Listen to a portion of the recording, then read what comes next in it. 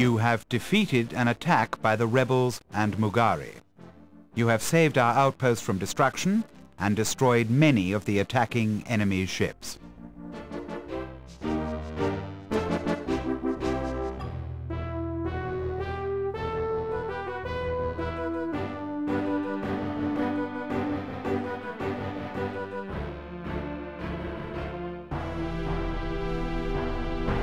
The rebel officers you have located will prove useful to our cause. From them we will learn the whereabouts of other rebel terrorists.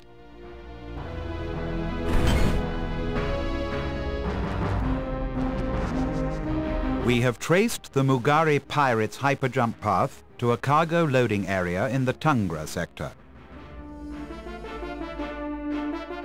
Your first objective is to stop the cargo ferries from escaping with their contraband.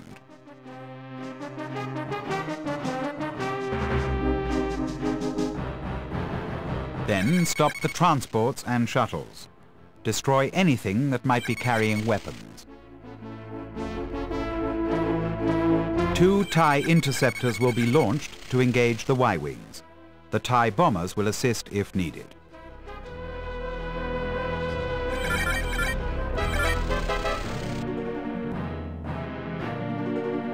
Do not let anyone escape. Be ready for any enemy reinforcements. We have traced the arms used in the recent attack on Outpost D-34 to a Mugari cargo loading area in the Tungra sector. We suspect that the Mugari are providing arms and other aid to the rebels.